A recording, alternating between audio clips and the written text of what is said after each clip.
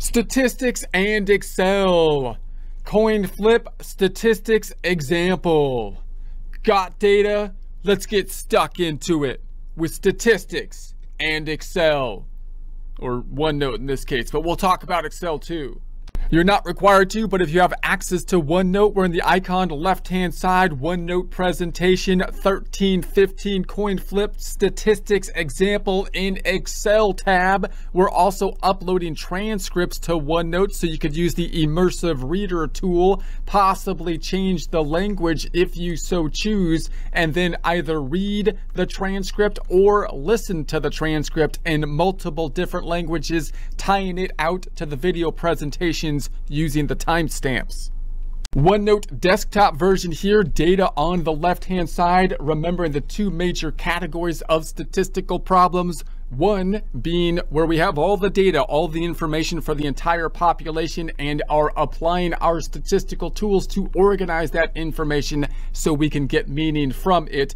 And two, a situation where we don't have all the data, all the information for the entire population and are often reliant on samples of that data. And then we apply similar statistical tools, not so much so that we can fully understand the sample itself, but so that we can infer the results of that sample to the entire population. Now here we're thinking more of the second of those buckets where we don't know the entire population. However, oftentimes it's useful to think about situations where we do know the entire population and we can get basically the answers, and then we can also take a sample from that population and use our sampling techniques to see if when we infer the results of the sample to the entire population, they are applicable. And so in a prior presentation, we did that with heights. We had an entire population of heights. We took samples of those heights to see how representative these samples were to the entire population. Now we'll do a similar kind of thing with coin flips, which is a little bit easier sometimes because you have like the 50-50, the two results on the coin flips, as opposed to the heights data where you have the range of the heights. But also it's a little bit more mathematical and theoretical, because when we think about coin flips, the entire population you can think of as a conceptual type of thing, which would be an infinite amount of flips. So in other words, when we're thinking about coin flips, if we had a coin and we kind of assume that if it was a fair coin, that would be our general assumption. The fair coin would mean that anytime I flip it, you're going to get an even chance of it coming up heads or tails. So that's going to be like the null hypothesis.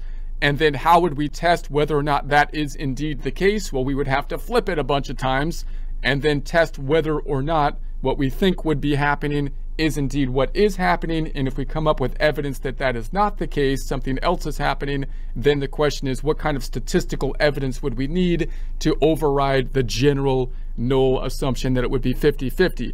Now, when we think about this from a statistical sampling concept, you would think about, well, what's the entire population here that we're thinking about? Well, it's a conceptual idea that if you flipped the coin an infinite amount of times, then you would come out to 50-50.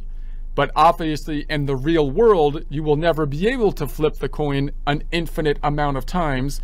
So any amount of times that you flip the coin, in theory, you can think of as a similar kind of concept as when we took a sample of the entire population of heights. So any amount of flips is going to be some finite example of the amount of flips of the conceptual concept of flipping it an infinite amount of times. And if it was a completely fair coin, we know the outcome of an infinite number of times just conceptually would be 50-50 if it was a fair coin. So that's kind of the idea. So then two things, like always we would like to do here, we would like to say, we want to know this conceptually for statistical, and we also want to think about how can we test this out in Excel. So we'll give an idea of how we can use Excel tools to kind of test this out. Now, obviously, if you were to generate this in Excel, you can use something like the random generator again. Last time we used a random generator to just give us a random decimal number of multiple decimals out.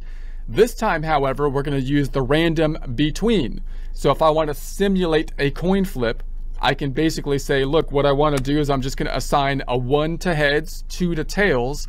And now that I have a numerical assignment to my outcomes, I can use a random generator, random between the bottom being 1, the top being 2.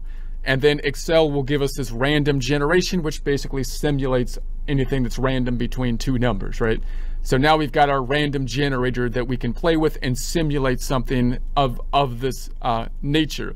So now as I look at my random generation, I can use this formula and I can copy it down to as many cells that I want. Now, however many cells I copy it down to, if I copy it down to 100 cells, that would be like simulating 100 flips of the coin. And 100 flips of the coin is kind of like, from a sampling idea or concept, 100 flips out of an infinite amount of flips. A sample of 100 out of a sample out of the actual population, which is a conceptual idea of infinity, right? So then if we take a look at our, I can then basically organize my data. So once I have my random coin flips, I can then say this random generator is going to keep on generating random results. So I'm going to copy this random generated field and paste it static. So now it's pasted without the actual formula, but just as hard-coded 1s and 2s. I can also use Excel if I want to then give me the result in terms of words. I can use a formula in Excel to say, if there's a 1, tell me it's a heads, right? So we'll do that in Excel if you want to see those formulas to do that. But conceptually, I can just say, well, 1 is a head and 2 is a tails. I sorted it by heads and then tails here, so we can sort them heads on top, tails on the bottom. I can get an idea from doing that, just saying, it looks kind of close to 50-50 maybe, right? But I can't really tell